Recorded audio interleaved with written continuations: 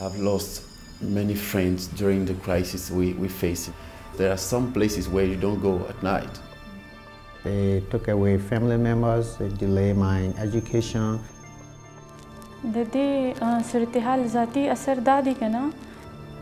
I used to have a farm, now I cannot go to my farm. I have shortage of food. وهو طول جوان يعني بودوباش خوراك كاروبار يعني هر شيء هو تبع شبابي.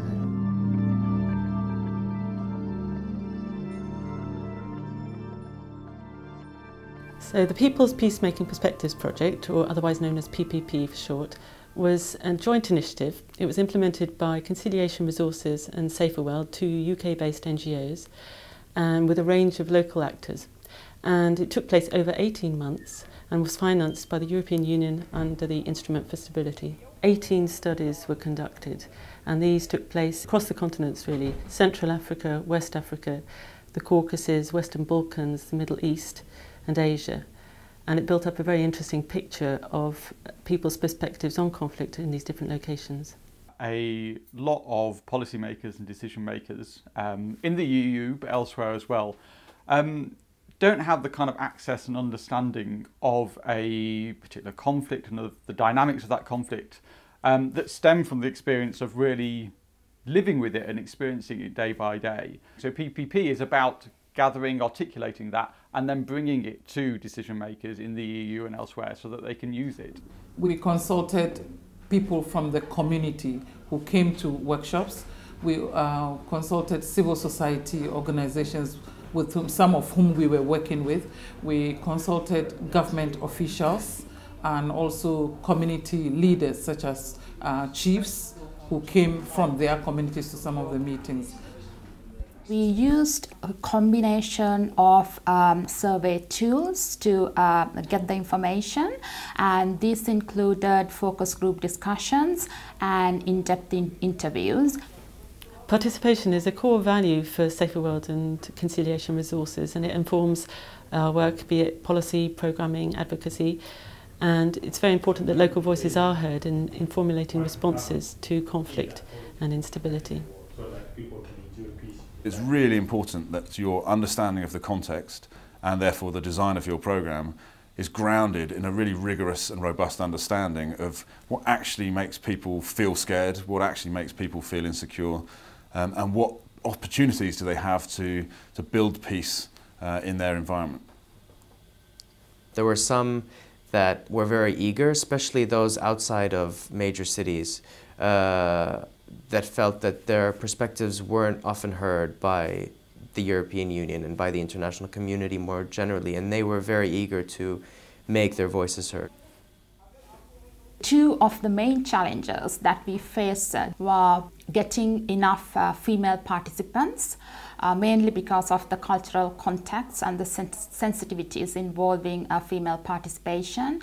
And the second was getting people to express their opinions and perceptions in an open and transparent manner. Quite often, people like ourselves will gather information by talking to local people, but then we'll conduct the analysis ourselves. And I think for us, this has been a learning curve in the types of investment you need to make and the resourcing you need to give a programme to genuinely invest in participatory analysis as well as participatory information gathering. An integral part of the project is really connecting those local perspectives with policymakers, but in a sustainable fashion. So it's not a one-off event where you've encapsulated these responses and views, but you can actually set up channels of communication and relationships that can last. We learn about position, about opinion of local people, and this information is important to build policy, strategy, how to solve problems of our society. It's so nice when people know both sides. They are enemies, they are friends, they are together in one place. So, of course, it's for the future, just to provide people opportunities, maybe choices.